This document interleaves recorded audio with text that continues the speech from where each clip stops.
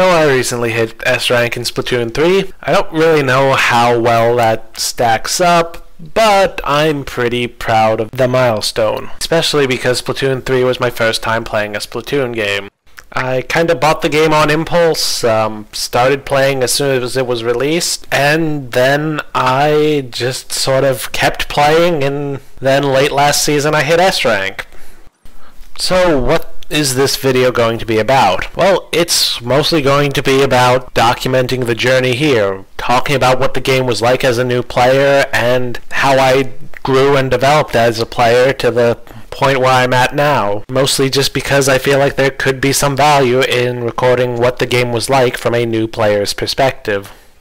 So let's start with Drizzle Season. As I mentioned, I did start playing at launch, and I even remember my very first match.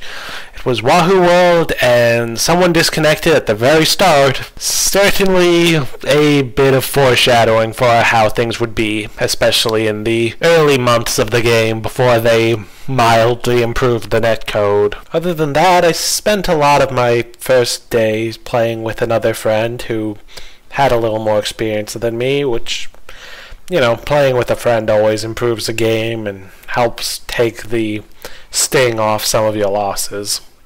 But really, most of my time in the start of the first season was spent working on the hero mode. It was a great time, and it gave me some opportunities to get used to a lot of things, like aiming with the motion controls, movement mechanics, stuff like that. Fundamentals that, while not enough to carry me through multiplayer on their own, are really essential starting points. Of course, I did still play some multiplayer, and when I did, there was what I will call the Noob meta that was quite dominant. This Noob meta is pretty much defined by the fact that both the people using it and being defeated by it had basically no skill at the game. And that does, of course, include me at the time, too. Don't get me wrong.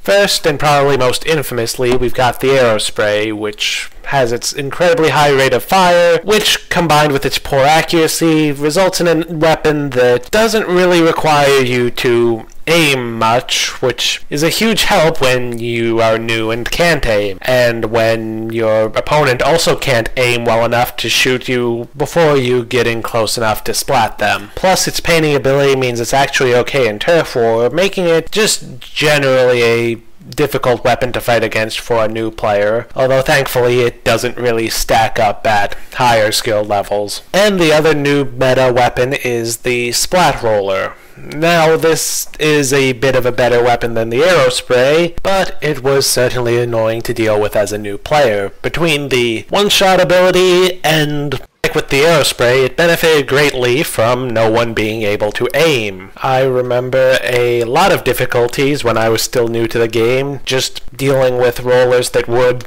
you know, roll over me. Yeah, it's something that's pretty ineffective now, but when you're new and you can't aim and have no game sense, that stuff can be really annoying. Because these weapons were so dominant and I found them so annoying to fight against at the time, they ended up really influencing my early weapon choices. As fans of my old GBO2 content might recognize, I'm not really one to follow the meta, even a noob meta like this. Instead, I went with counterpicking and finding ways to shut down what existed as the meta. So in Splatoon 3, I wound up focusing on mid-range shooters such as the Splattershot Pro and the Squeezer. I had a lot of fun using these weapons, and they helped make me a better player, and, you know, helped me learn to aim. Things did change a bit with the first Splatfest, though. I think there was a bit of a loss of population of the new players, either that or just I started getting unlucky with Turf War's lack of matchmaking, because I sort of went on a losing streak after the first Splatfest. And since for whatever reason I didn't have the confidence to start ranked yet, I went and got a job at Grizzco. I would basically spend the remainder of the season playing more Salmon Run than anything else. I played so much that I pretty much completed every single rotation for a good stretch of time and eventually worked my way up to Executive VP. By the time of the first big run, I was good enough that I was able to scrape into the top 50%. Maybe not the best result, but I'm pretty proud of it for someone who, again, had been playing for 3 months at this point. And overall, Grizzco just gave me a place to hone my general skills such as movement and aiming, and just to keep me playing Splatoon 3 without going into turf war and fighting teams of S-ranked players, because that's how the matchmaking can be sometimes. And that brings us to chill season. As I mentioned, there was the big run at the start that I participated in and greatly enjoyed. But after this, combined with a few bad weapon rotations, I was starting to get a little burnt out on Salmon Run.